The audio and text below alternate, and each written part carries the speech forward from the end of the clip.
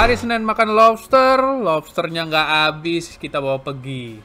Episode kemarin kita dikejar monster, sekarang kita dikejar apa lagi teman-teman?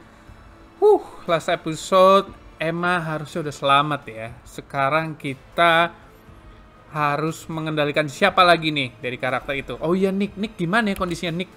Apakah di episode ini kita akan melihat kondisi Nick sekarang dan Jacob juga sudah pulang ya. Oh iya, sekarang kita pakai Nick. Sekarang itu kalau nggak salah kita masuk chapter 5 ya. Chapter 5 dimana semua tuh kayaknya udah hampir berkumpul ya. Cuman kalau nggak salah si Ryan sama Dylan tuh mau ke radio station.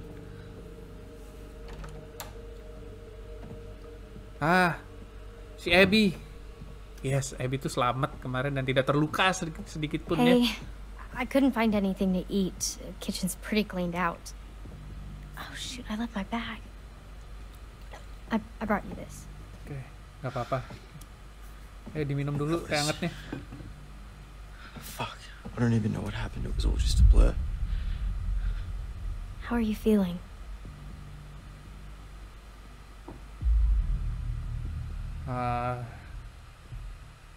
Grateful lah ya, dia udah selamat, hampir aja mati kan. I'm okay. I'll be okay. Thanks to you. No, I just helped a little. It was all Caitlin and Ryan. You're here with me. Asik. That helps.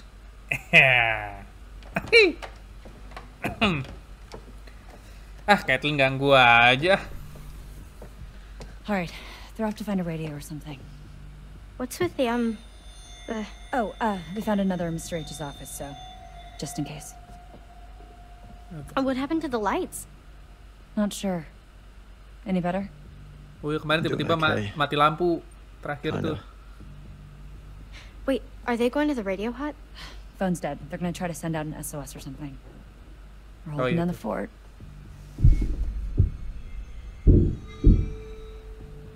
Oh no. Di atas, guys.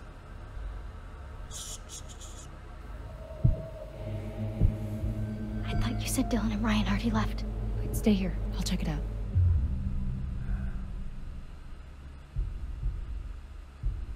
Okay. Just be careful, okay? We'll be fine. Just be careful. Stay alert.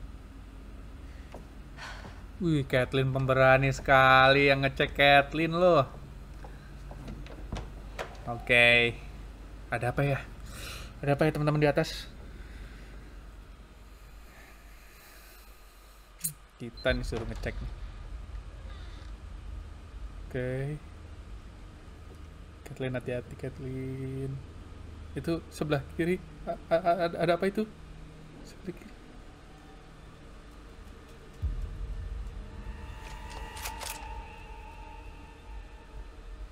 Dari kokang shotgunnya. Loh.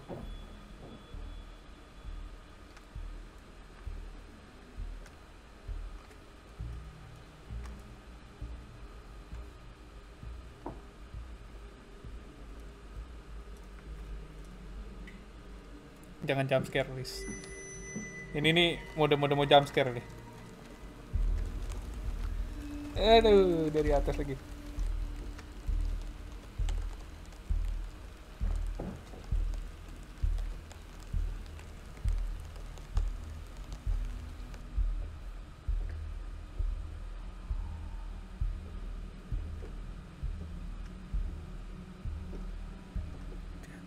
Hati-hati, Caitlin.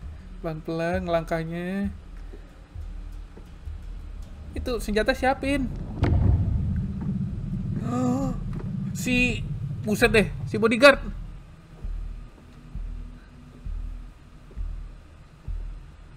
Si bodyguard ngapain di situ?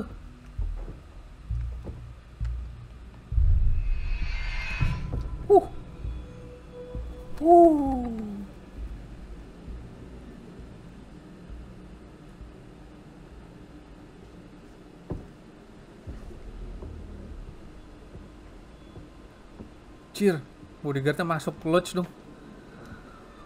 Wah. Pelan-pelan, pelan-pelan, jangan lari-lari, Caitlin. Ntar kaki lu bikin suara. Ada langkah kaki nanti, suara langkah kaki. Kedengeran sama si. When you find them, blood them. And keep me posted, Bobby. Blood them.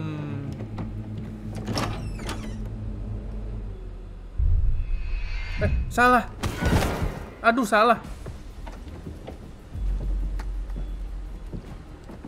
Aduh, salah.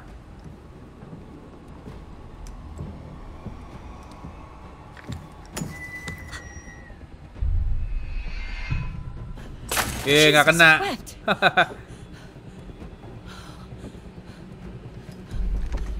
What do you want?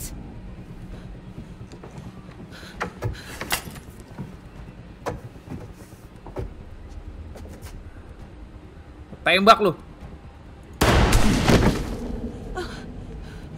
Enak aja gue main dilempar granat gitu tadi. Aduh. Dumbass. Have you got it?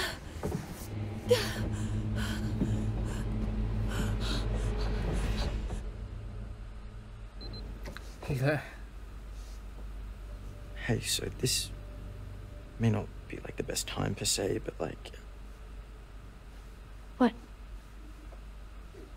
yeah, so like I was just, thinking about like the start of summer and when we first met and the start of camp and Ya elah, like now sempet-sempetnya. that summer's over and, is that like the last time we're gonna see each other, Sempet-sempetnya mau Sorry, menyatakan. Nick, what are you saying?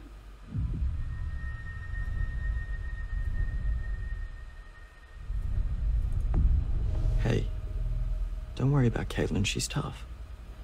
I know. I'm sorry, Nick. I'm just distracted. Just get through the night, okay?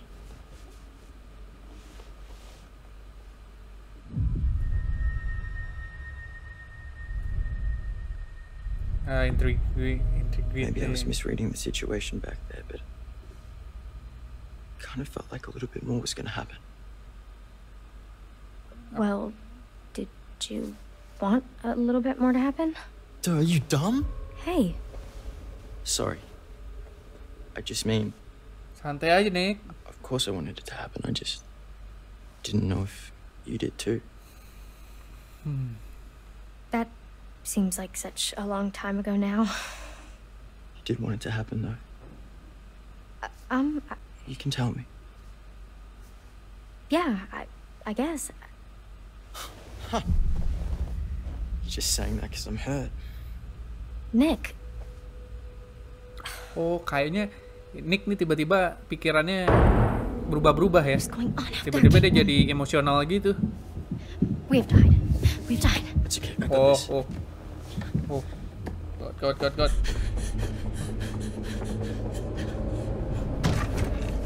Iya, si Ken anjir, si Ken. Oh my god. What Ken happened? mendekat. Jesus, where's the gun? We gotta get out. No, we have to hide. Hide dulu, hide. Quick. Udah terlalu dekat untuk lari kayaknya. Si Ken, waduh. Hold breath. Timingnya teman-teman harus pas timingnya. Oh no. Jangan terlalu cepat juga neken hold breath-nya karena ada waktunya nih.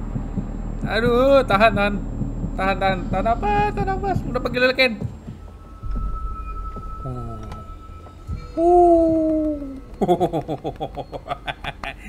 Hampir aja dicok sama Ken nih.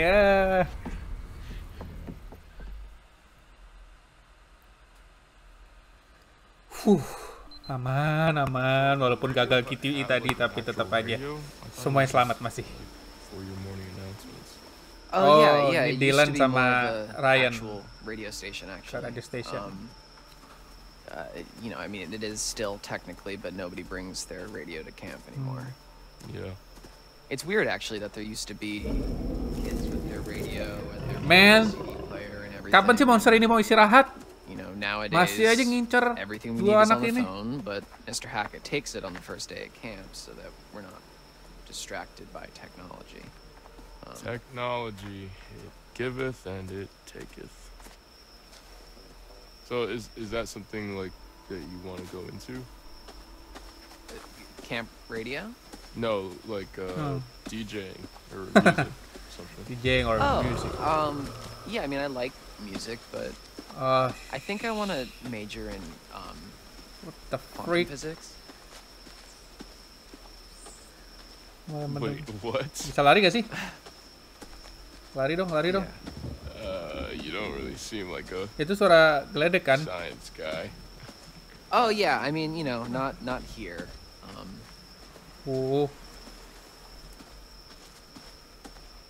Man, ini di mana?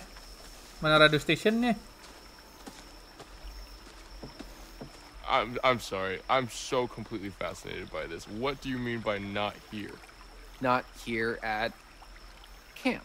I do that at home, and then here I You're a wise cracking smartass. that's a little harsh, but No?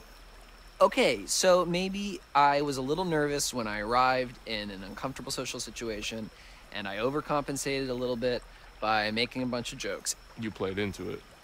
Yeah, I mean, people kind of enjoyed the blasé Dylan. Blase dan And do you enjoy the blase, Dylan?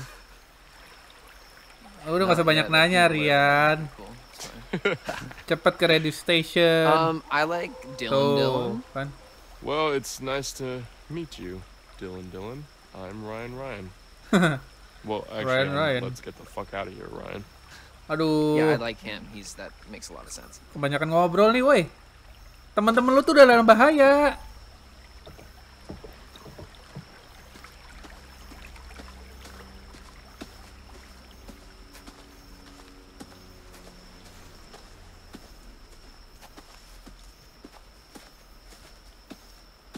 Shooting star. Wih, number one is Kathleen. Ada Jaden, siapa Jaden? Kita nggak ada karakter yang namanya Jaden ya. Apa tuh? Wah. Bear trap. Oh, Kenapa ada bear trap di situ?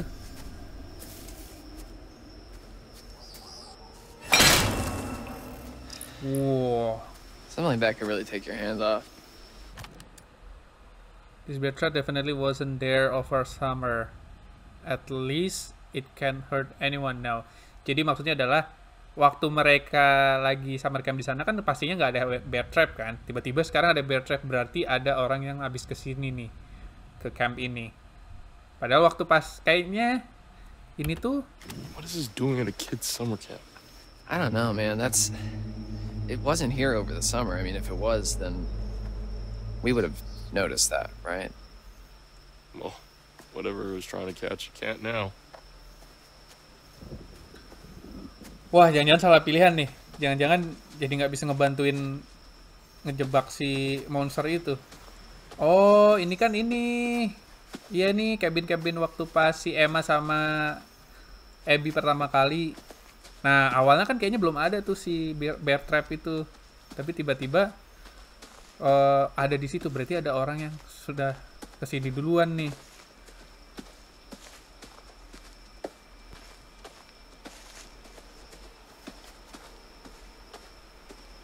Itu putih-putih apa itu?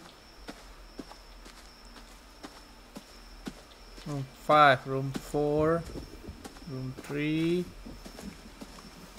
Oh, apa ini? Ada suara lolongan serigala. Itu jangan-jangan monster ya? Ada surat. Has written a note to the camp nurse suggesting she take off the day early. Surely that's a little irresponsible when kids are still around.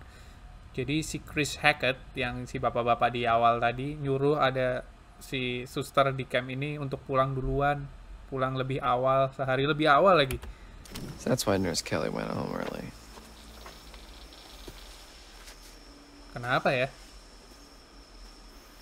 Kenapa disuruh pulang duluan? Apakah karena mau ada monster itu gitu? Ah.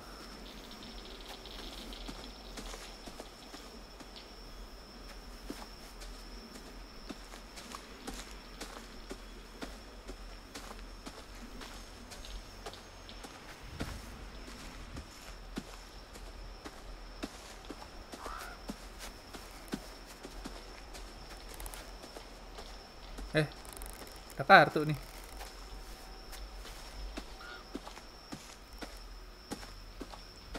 Mana tadi kartunya?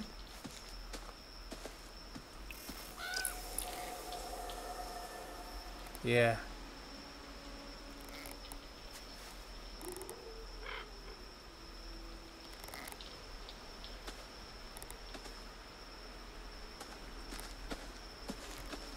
Masih radio stationnya. Oh ini. Oh ini tuh radio station. Wajir. Apa itu? Santai dong. Gila.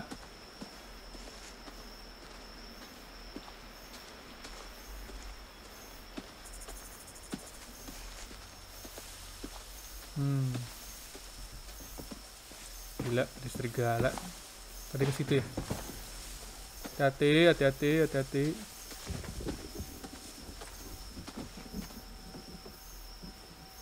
Bunyinya kresek gitu.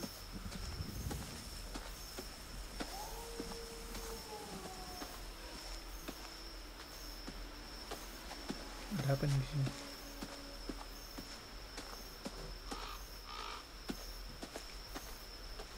Ada lagi. Dapat 2, Nek. Kartu lu dapat 2 gua, Nek. Tenang aja. Harus pendek. Banyak cakaran.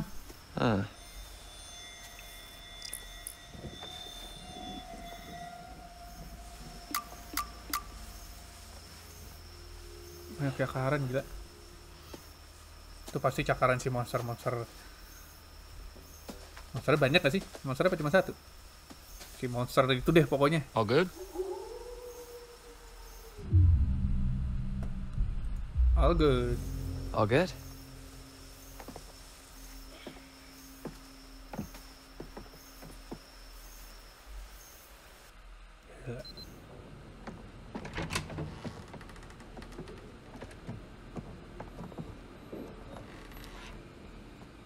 Oh, this place is kind of a dump, huh? Oh ini radio Okay, when station. I was a camper here, it was barely working. It hadn't been used for years, and it took me a really long time, actually, to get this place cleaned up and looking the way it is. So, I'm sorry if it's not up to your standards, but I've been putting in a lot of TLC. Okay. Let me get this set up. All right. Kantor si Dylan. Anything over here we can use? The power tools? No.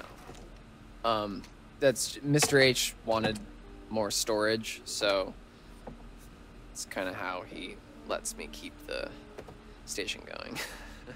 Gotcha. So, how far does it go? Oh, well, it was designed just to broadcast to the PAs around camp for announcements and to, portable radios and whatever. So, I think the range is about a mile. A mile? How do you even know all this stuff? I just kind of picked it up. The technical stuff has always been a little hard for me to get a handle on. Tapi dia kayaknya bikin podcast kan? If you like, I could show you the Tadi bilangnya. ropes. Like a class? Yeah, it's easy. Like climbing. Sign me up, teach. Weh. Anyways, this thing's gonna need a bit of a power up, but that's where this comes in. Dust magnet. It's supposed to be a signal booster. It's kind of janky looking, but it's worth giving a shot. So, we can actually talk to people with this thing? Yeah, well, it's not a two-way radio, so, we can talk, but then the best we can do is switch it over to the receiver and see if anyone broadcasts anything back, which is unlikely, but... Well, it is what it is, I guess. So what should I say? Just like make it sound urgent. Okay. Hello, how's it going out there? This is, we need help. This is, we are counselors at Hackett's Quarry summer camp, and there's been a horrible accident, attack, some stuff bad here. We need your help. There is a swarm of bears, and they are everywhere, and there's these hunters too, and they seem to be shooting at the bears, but also at us, which is not good, and a few of our friends are hurt, and we are in desperate need of help, so please, there's vicious bears, and we don't know what to do, so please come help us. SOS, this is an emergency. Save our ship. Come on down, please help us. Did I do good? Was that? Swarm of bears? Yeah. Herd of bears. Yeah, I've heard of bears, but... Oh my god. Alright, I guess I should just like switch this over to the receiver and see if we get anything back. Okay. Bercandaan I'm Amerika gonna tapi keep lucu an ini. eye out while you do all this techie stuff. Okay, yeah, sure.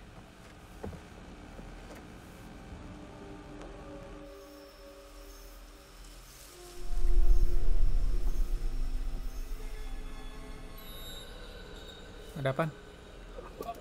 Anjir. Si monster itu. Si monster itu dong. Check it. I got a ping on the radio, but no response. I'm gonna head to the... Wait, did he say lodge? The other counselor. I don't know, huh? 2 males in the radio shack near the cabins. Another couple unaccounted for.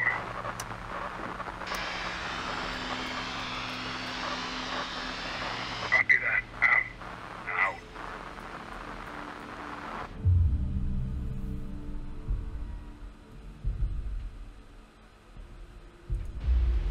Holy shit, they're talking about us. How? Because we just told them on the fucking radio. Fuck. Oh, jadi hunternya nyadar. They know where we are, man. We can't Oh, stay mereka here. di radio station. Si Kane tadi tuh. Hey, let's stay calm, okay? Let's go find Caitlin and everybody, okay? Okay, yeah. Okay.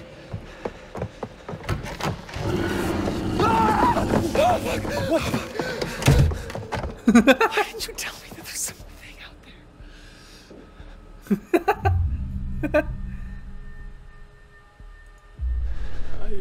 I wasn't sure, man. Tahu ya, Riannya parah banget. I have no idea. Iya ya, Riannya nggak ngasih tahu padahal dia udah lihat loh. Rian, lu tadi udah lihat, kenapa lu nggak kasih tahu ke si Dylan? Hah? Gila, hampir diterkam tuh si Dylan. Yang enggak aja lo. Tuh kan. Ryan? Kemarin si Ryan udah nutup teleponnya tiba-tiba pas lagi nelpon 911. Sekarang nggak dikasih tahu si Dylan kalau di luar itu ada si monsternya.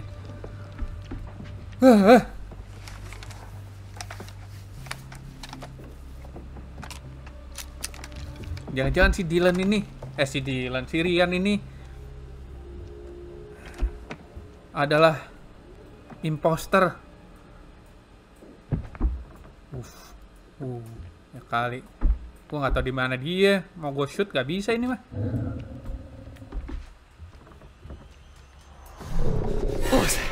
What is that? Gimana gua nggak lihat. Di jendela. Fuck. What? Caitlin, Abby, and Nick, they're coming up the path. Oh no. Shit. They're coming toward us. We gotta warn them. What about the PA? Up top? Yeah, okay. Yeah, we can tell them to hide or something. Yeah. Oh, fuck, no. Shit. Serigala ada di situ. Hold the button. Caitlin, get into a building now. Do not come up here. There's an animal outside the radio hut. Just get into a cabin now. Go! Oh, fuck, Itu kayaknya dude. cabin yang kita dobrak. They're gone.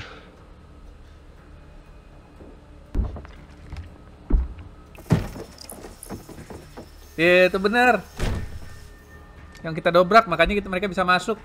Nggak dikunci.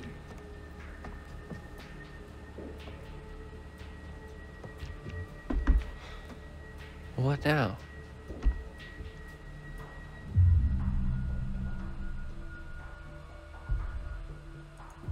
Okay, is there anything we can do?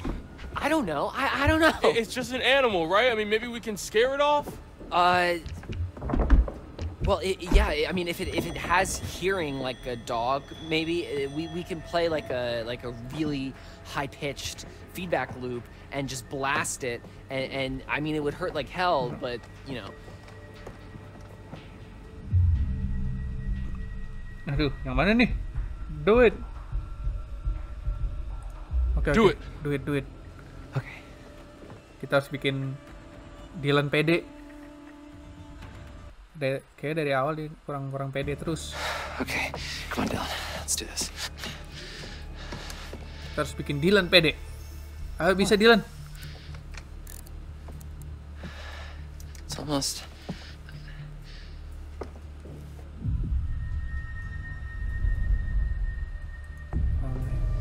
Hey, Dylan, just take a breath. I'm sure you can figure it out.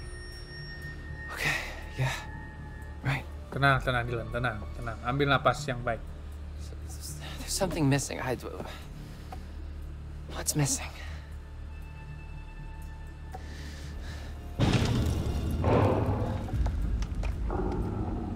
Oh crap. It pulled the wire. Fix it. I'll cover you. Pull the wire. Kenapa? Jadi kabelnya cabut gitu. Do it now. Go, quickly.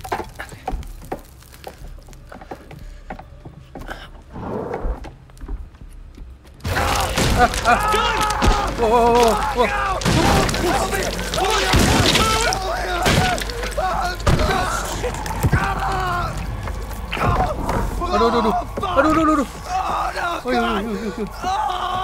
What is this? Dang it, stop! What do you want me to do? What do you want me to do? Oh, fucking spreading! You have to cut it off! Cut it off! Cut it off! Shit! Fuck! Okay. Just hang on.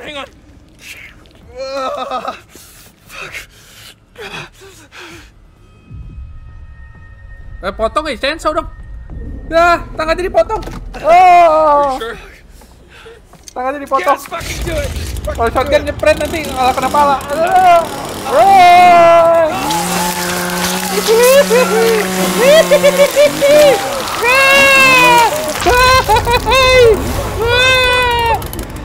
Ya, dia nggak boleh nonton terus semua. Adik-adik di bawah 27 tahun nggak boleh nonton ya. Get the wire. What? Get the wire. Thing, get it. On it. Plug it into the thingy. Keep pressure on. You.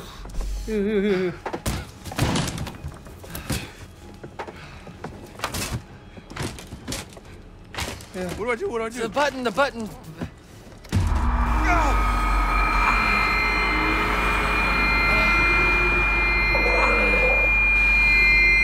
Iya. Aduh. Lari dia. Oh, we blew the speaker. Did the trick. Nice work, Dylan. Tapi tangannya buntung.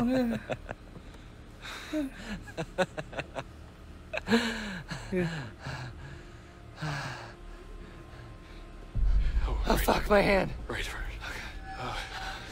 Just hold on. Why did you do that? You told me to. Oh, it was a bad idea. Ya. Tangannya putus, guys. Ini beneran ya. Adik-adik di bawah 31 tahun nggak boleh nonton ya. Gila, sadis banget. I think we're okay for now. Ya, We udah ran into one kabur. of those hunter guys. Ah, crap. Yeah, chased us out of the lodge. I think we lost him on the way up here. You get a message out? I think so. Great. Gila. What the hell was going on at... Oh my god! Dylan, what happened? Oh, I'm okay. I mean, I'm not. But it Kasian Dylan. doesn't hurt. Okay, you're in shock. Holy fucking shit. Did that thing do this? No. Well, sort of. Caitlin, where's your gun? I lost it. One of the friendly locals wanted to say hi. Aduh. What the fuck? Did she shoot at us? Who's there? Oh, kayak gue tahu. Kayak gue familiar sama mukanya. Who was she? Should we follow her?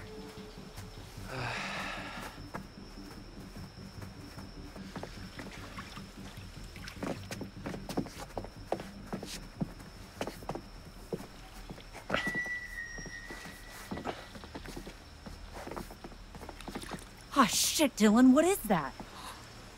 Apa? Oh no. Oh my god. Orang dong. Lu kok nembakin orang sih?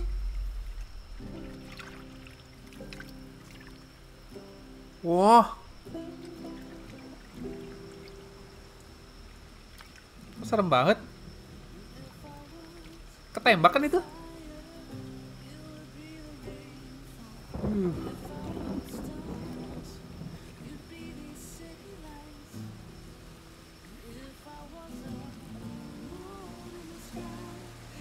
Gila, serem banget.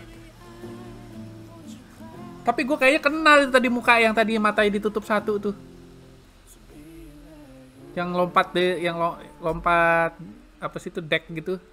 Terus mata ditutup satu. Kayaknya gue kenal tuh. Pada lihat juga nggak tadi teman-teman?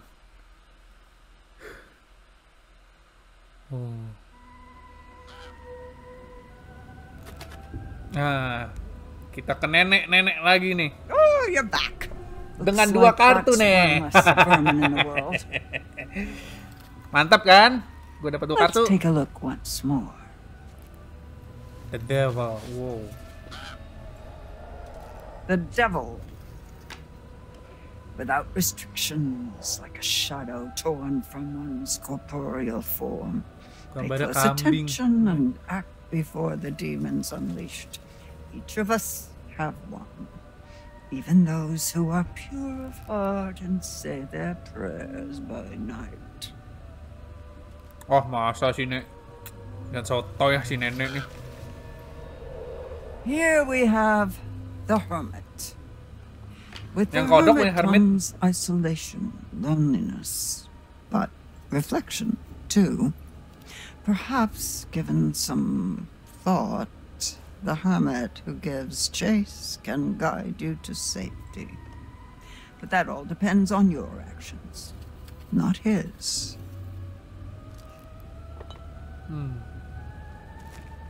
I want to show you more. Would that be all right? Of course. 2 futures to see, but only one can be seen. Make your choice. Kenapa sih, Nek? Nggak bisa dua-duanya? Gue udah dapet dua-duanya juga susah. Kasih lihat cuman satu. Kalau gitu gue kasih lu satu aja, ngapain dua-duanya? The devil apa hermit nih? Devil kayaknya. The devil. Biar serem, guys.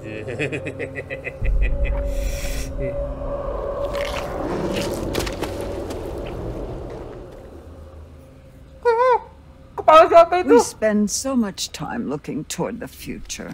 It's easy to Ujung forget buset, that the ada past kepala, holds gua diliatin deh. secrets too. Worth remembering that. So it's goodbye again. I'll be here. I'll wait for you. Nenek-nenek lama-lama gila juga nih. Sinting si nenek-nenek nih. Aduh. Serem banget nih. Cuman chapter 5 udah dapat akun. Nah, sekarang chapter 6. Kalau begitu, episode kali ini